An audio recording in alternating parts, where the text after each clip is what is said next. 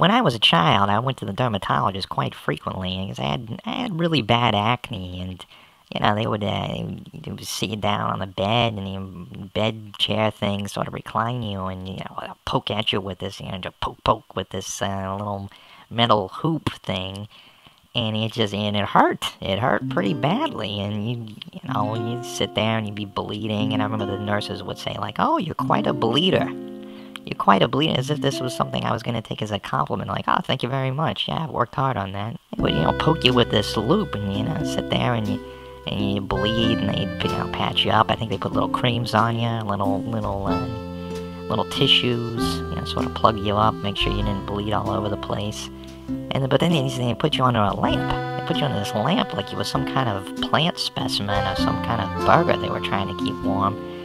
And they'd put you under this lamp, and they just walk out of the room. They just walk right out of the room. You're sitting there, you're this bloody, disgusting, pincushiony mess, and they walk right out of the room, and they would just leave me there.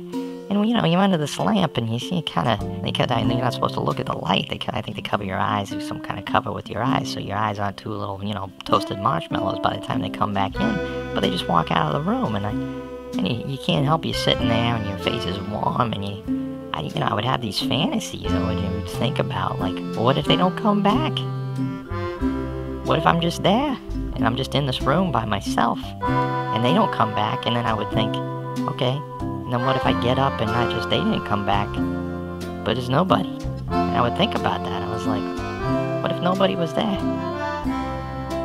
What if I got up and I walked out, and the receptionist isn't there, and the people that were in the waiting room, looking at the old People magazines weren't there, and you just walked out, and you walk out the building, and the guy at the front desk isn't there, and there's nobody in the parking lot. And then you walk out, and you keep walking, and then strip all down the street, there's nobody there, and there's just nobody there.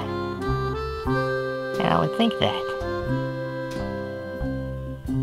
And I'd just sit there, thinking about what a world would be when you're just walking around, and there's nobody. It's not even a dog. It's just empty. And when you think that under that lamp, and then they do come back, things hurt a little less. Maybe you're glad to see your mom after that.